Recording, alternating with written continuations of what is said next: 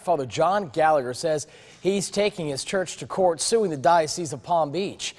News Channel 5's Jason Hackett is live in West Palm Beach with reaction from the priest and the diocese tonight. Jason.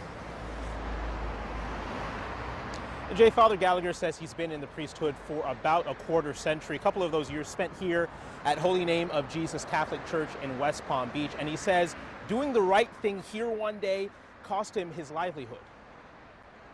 Well, doing the same thing over and over and expecting a different result is the definition of insanity. And the church has not learned anything from this. They're basically circling the wagons.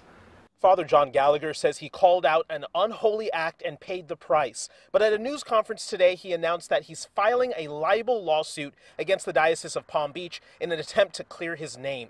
Father Gallagher says back in 2015, a visiting priest, Jose Palamatone, showed a 14-year-old boy pornography. He says he alerted the Palm Beach County Sheriff's Office, and Palamatone was arrested and deported. He says his actions received commendation from the Sheriff's Office, but he claims the diocese tried to cover the whole situation up and punished him for exposing the abuse, forcing him into retirement and slandering his name. Today is a sad day. 30 years of my life have been destroyed. The church strongly denies those allegations, saying his account is, quote, a completely inaccurate reflection of the facts, saying the harmful assertions are an embarrassment. Father Gallagher today stood by his claims. One of the last conversations I had with the bishop was he said, John, you do not think like the rest of us. And I don't think like the rest of them because I do not believe in cover-up. We are here to protect children.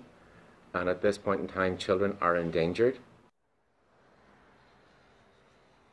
Now, Gallagher says he's not sure if he ever wants to return to the church, but he has said that he's been told by officials at the church that if he wants to return, he has to enter a treatment facility that has those that have abused children in the past. This is despite the fact that he says he's never been accused of abusing a child. Now, we did reach out to the diocese to get their reaction to his statements and their reaction to their lawsuit. They say they haven't received the lawsuit yet, but they do stand by the previous statements that they have released over the past year.